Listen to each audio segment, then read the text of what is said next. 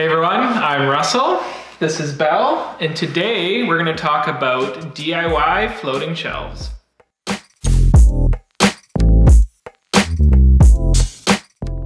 Recently, we just shared this whole loft space reveal where we added some floating shelves and some custom built-ins. And we actually got a bunch of questions on how we did the floating shelves. So the nice thing about these shelves is that they're actually hardwood, one piece, no gluing. All you have to do is cut them to your width, length, and then add the holes in the back. So it's actually really simple to build these shelves. And with hardwood, they give you a really nice look.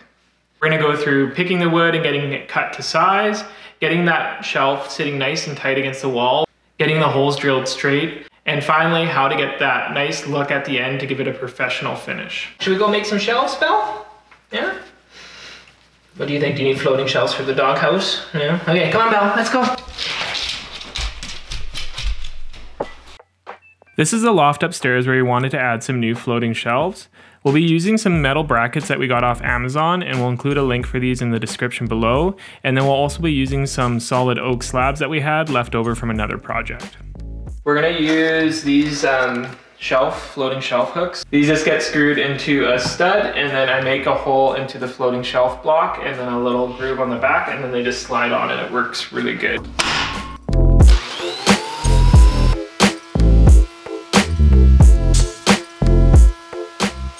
The oak wood slabs that we had were a rough cut lumber, so in order to get a nice smooth finish, we planed them on both sides first. And then we also brought them from a 2-inch thickness down to an 1.5-inch thickness.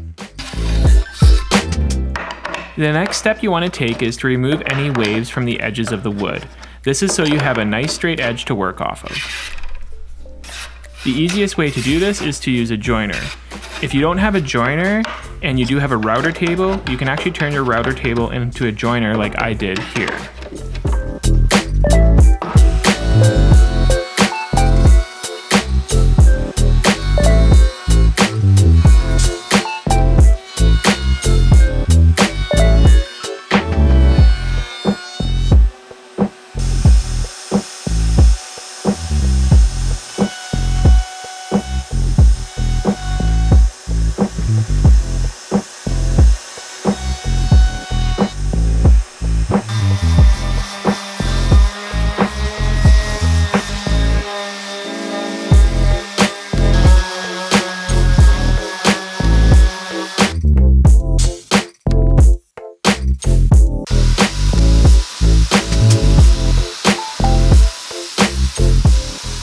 I cut the shelves down to a rough length first, leaving about 1 inch or 2 extra so that I could do an accurate fit later once they were against the wall. Before I brought the shelves inside to start fitting them to the wall, I gave them a quick coat of stain to make sure we were happy with the color. Before I could start installing the shelves, I needed to install the brackets. First step was to locate any studs and then use a laser level and a level to mark the same height on either side of the hallway. My shelves were about 30 inches long and 7 inches deep. I used 2 brackets per shelf that varied from 16 to 24 inches apart. This spacing worked well to distribute the weight and hold the shelf securely in place. A good rule of thumb is to stick within 16 to 24 inches for the spacing of your brackets, and this should work well with your home because usually framing is set to 16 to 24 inch spacing, so then that would allow you to tie into some structure when installing your brackets. The bracket kits do come with plastic wall plugs, but I would recommend not using these and to try and tie into some kind of timber structure within your wall if possible. I find that those plastic wall plugs don't work really well, and because I want to use these shelves to hold books and some decor things, I wanted to make sure that they were secure. If you do need to use a wall plug, I would suggest using this type because I find they have the best hold. We were using hardwood to make our floating shelves, but if you're using a softwood or particle or MDF material, you might want to consider adding more brackets or reducing the spacing between the brackets, just because the material itself is not as strong. If you're planning to put heavy things on the shelf, you may also want to consider adding extra brackets just to make sure your shelves are secure and they don't move or sag.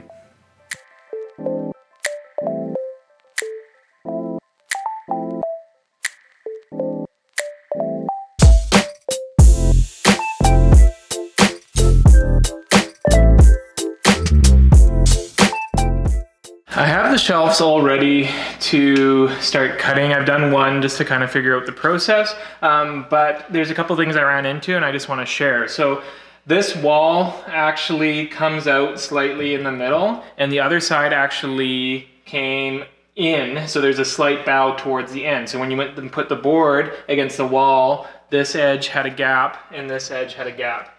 So what I did on these is, here I'll show this one, I actually cut, you can see a little bit out on the edges. So now when you put it up against the wall, you have a nice tight fit. And the way you can figure out what you need to cut is you just take a pencil and you hold it flat against your wall and you scribe the wall. And then that showed that I had to take about 1/8 of an inch out from like here to here and here to here. And you can see now I have a nice tight gap. Same when you're cutting the ends. Once I had, you do these in stages. So first I put this end flush to the wall. And again, I just ran my pencil like this.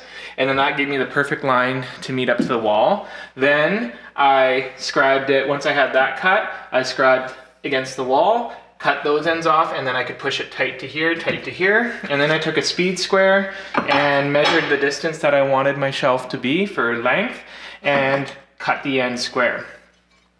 This gave me a nice tight fit with very minimal gaps against the wall. So the next step, once you have the brackets, you have to locate the brackets on your board. So I just put a piece of tape and I added marks like so. So I put tape like this, make sure it's sitting tight against the wall here and here, and then I just marked where these brackets sat in relation to the back of the board, and then you can drill holes like this. So this has a 1 inch wide by 1/8 of an inch deep router groove, and then it has 1/2 inch holes drilled through so that it just slides nicely onto the bracket like so. Most houses' walls are not square and perfectly smooth. So doing this step-by-step process where you cut the end, cut the back, and then cut this gives you a really nice tight fit, and it hides any play or any variation you might have in your walls. Once I was happy with how the shelves fit, and I had the bracket locations marked, it was time to drill some holes and make the groove in the back of the shelves. I started by transferring the lines from the bottom of the shelf that we marked with the bracket and putting them onto the back face so that I could locate the center of the hole for the shelf bracket.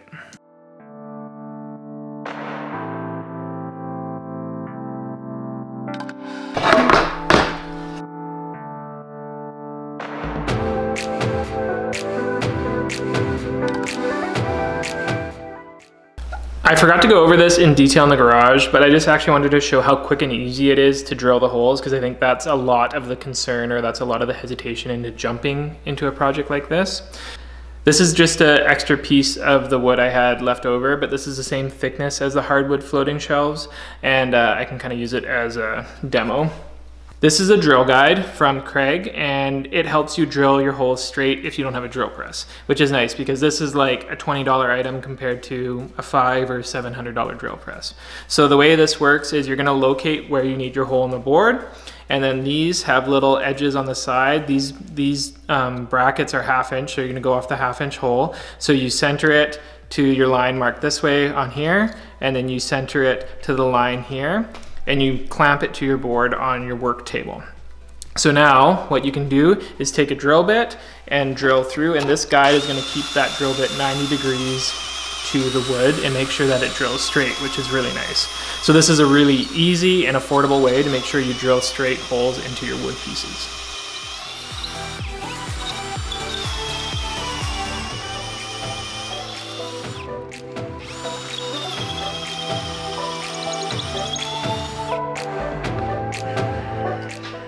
We will include a link for the drill guide in the description below, but another way to do this is with a drill press, but the drill guide is definitely more affordable and it's a lot easier to use in this scenario.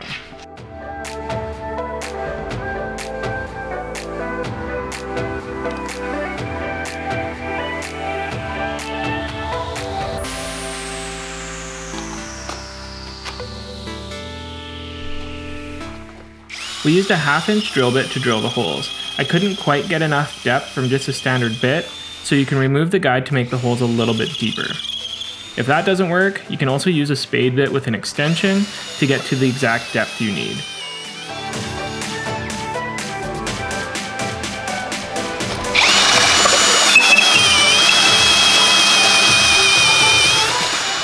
To allow the shelf to sit flush against the wall, you need to cut grooves on the back where the bracket sits.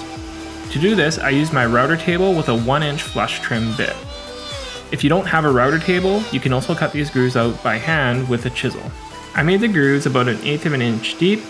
For the locations where I scribed the board to allow for the bows or unevenness in the wall, I did have to adjust my depth a little bit, so watch for that when doing your cuts. If you're using a router table, make sure that you don't cut through the end that is exposed, as this could be really easy to do. I did one final install to make sure that I was happy with how everything fit, and then I gave everything a light sand and sprayed another coat of stain. Once the stain dried, I applied 3 coats of satin polyacrylic as a finished protective top coat. For the final install of your hardwood floating shelves, you just slide the shelves onto the bracket that you secured to the wall. There are other types of brackets that have set screws that allow you to secure the shelf to the bracket, but I was really happy with how this style worked, especially for the size of shelf I used for this project.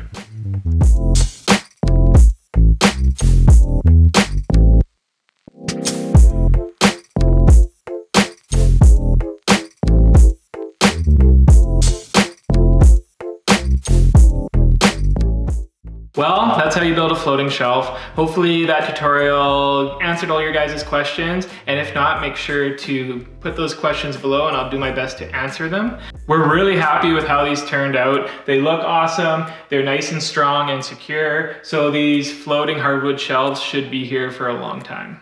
Make sure you like this video, and if you haven't already, make sure you subscribe so you can see our next DIY video.